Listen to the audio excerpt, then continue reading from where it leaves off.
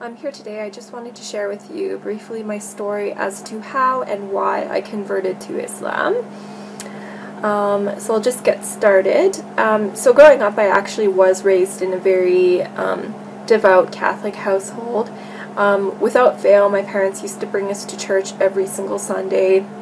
We used to practice all of the holidays and celebrate all the holidays in the religious sense. My parents would fast on Fridays. I actually went to Catholic school my entire life, so definitely very well versed in the Catholic faith. But the one thing I will say is, even just growing up, I did know a lot about the faith, but I was never really brought to think about why I was particularly doing things, or you wouldn't really think very deeply into theology particularly. And, it was after the fact when I finished high school and I started going to post-secondary education, like college, university. That was when I finally actually started thinking a little bit about my faith. Maybe it was the rebellious sense in all of us when we finally become somewhat independent and we want to be our own person, but definitely it was a little bit more than that. I remember, just going to school after the fact, and it was the first time in my life I was actually intermingling with people that were not of the same faith group with me, just because, going to a Catholic school, all my friends were Catholic. I was a good girl. I never really went out a ton, so I can't say that I really had a lot of friends outside of my faith group. But when I actually went to college, university, I actually for the first time interacted and met, Muslims as an example, and it kind of made me think about my faith in a greater sense. Like, I remember, just going to church and thinking, for the first time in my life, like, we're not supposed to be worshiping idols, so why do we even have, statues inside the church that people are praying towards? Or if we're supposed to be praying to the one God, like, why are we praying to the Virgin Mary, or why are we praying to other people and saints when, God is the creator of all things and God is the Almighty? In that sense, like, it just kind of raised a lot of questions, or I started thinking simply about Trinitarian issues, and the fact that if Jesus was praying, who is he praying to if he is God? Or why would he be in need particularly? Like, a lot of these things, no matter who I would talk to, wouldn't really have a great resolution. Just to name a couple of other things, like, if God is eternal, then how could God die? Like, I really just couldn't wrap my head around a lot of these issues, and the more research I did, the more I realized that a lot of these theological issues came after the fact, and the pure Christianity was actually Unitarian, but it was the later kind of additions that changed the faith to make it what we know it as today, particularly, meaning kind of more of a Pauline Christianity. But I won't get into that. So generally, at that point, that was kind of when I was questioning a little bit more. But I really didn't have much of a solution. I just had questions. I started kind of looking into agnosticism, just because I figured, if Christianity is wrong and, all of these other religions are quote-unquote polytheistic, and I can't really accept that. They're either polytheistic or they're not particularly religions. They're more kind of like ways of thinking and whatnot. I don't really want to be involved with any of these, and I never really found a good monotheistic solution, but at the same time I wasn't really looking much into religion. But then it got to a point where I actually got in discussion about religion with some Muslims, actually, when I was at school. And I really didn't know much about their faith, to be quite honest. I had all of the stereotypical kind of ideas as to what Islam actually was. The fact that it was terrorist mongering and a violent faith, and, they just want to convert everyone by the sword, quote unquote, or, intolerant, they just want to kill everybody that didn't agree with them. Very, very shallow kind of ideas as to what this faith was. But the more I kind of started asking questions about it, the more I was kind of finding myself strangely attracted to this religion, basically because of the fact that they believed in the existence of the one God. They believed in God's oneness. They believed in God's eternity, everlastingness, you know, but without all of the mental confusion. It was just, you know, basically belief was broken down into the fundamentals, and it was something that everyone would be able to digest without actually having to do any mental gymnastics. So long story short, I started looking a little bit further into Islam, not really wanting to particularly accept it as my religion, but still attracted to it nonetheless. I started taking a religious studies course where I actually was able to look at Islam from an unbiased, kind of scholarly perspective, and again, I found myself kind of being attracted to it because of its, you know, rationality, and the fact that Islam could meet kind of belief in science halfway. It was rational, sorry, but it had proof at the same time. It wasn't just asking you to believe without any questioning or proof whatsoever. So again, looking into the Quran, I found the exact same thing. You know, Allah would command His servants to question or think about things or ponder about things, and that was something that I definitely wasn't used to previously with the Bible, and something that was very attractive for me. Actually pondering and meditating about my religion, you know, it kind of gave me some kind of peace in my heart that I was really, again, becoming very attracted to, but again, I wouldn't accept Islam as my religion until I was entirely sure about it. You know, so again, reading more into the Quran, I was finally also able to put Judaism and Christianity into perspective, particularly looking into the role of prophets.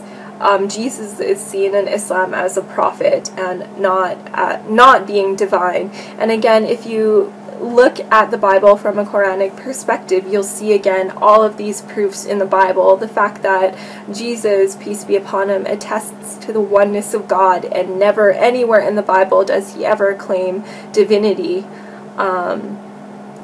simply. You know, so reading into the Quran, it was slowly kind of answering questions for me. You know, when I would bring up all of these horrible arguments that I would see online and whatnot, to people of faith that were actually well versed in their religion, you know, I would always find some kind of resolution.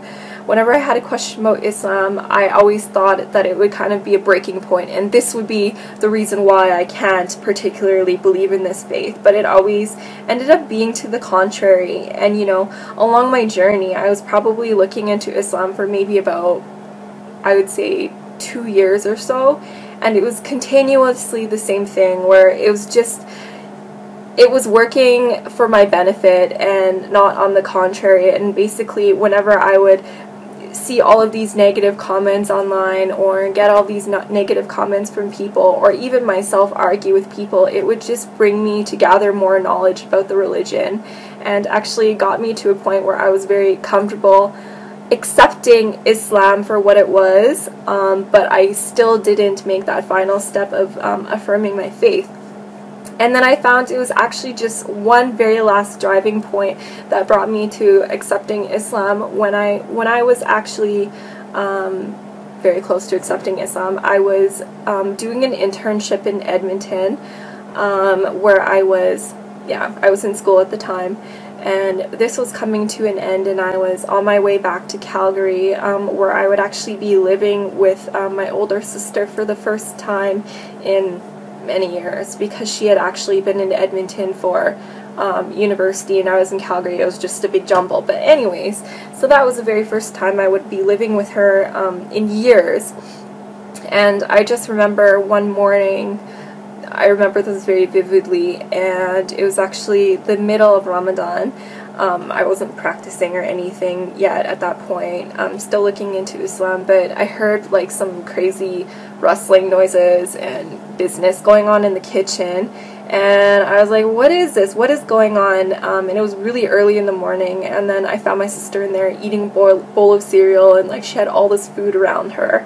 And I kind of questioned her as to what she was doing, and I realized at that point that she was trying to attempt to fast, So everything kind of came together at once, and I realized that at the same time when I was looking into Islam, my sister was also, even though we were separately living in completely different cities and didn't talk about religion whatsoever, we were actually going through the exact same thing. So that kind of brought me to a point where I was feeling a little bit more comfortable in my decision, you know, to potentially accept Islam. And my sister and I, we ended up actually going to a lot of religious lectures and lessons together, and kind of furthering our knowledge together and searching together. And we got to a point a few months later where we actually ended up attesting and affirming our faith in Islam together and saying our Shahada, Alhamdulillah.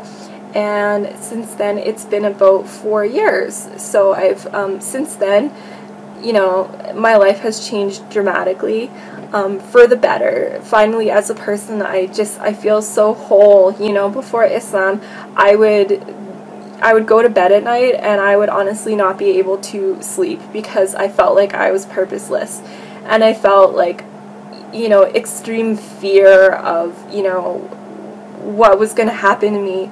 You know, am I just like this lump of flesh and I'm just gonna die and rot in the ground? Like, I just really felt unfulfilled, and I felt like there was no purpose for me.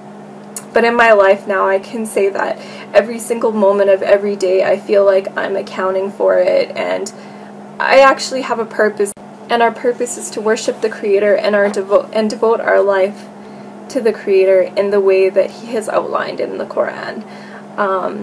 Very, very simply speaking.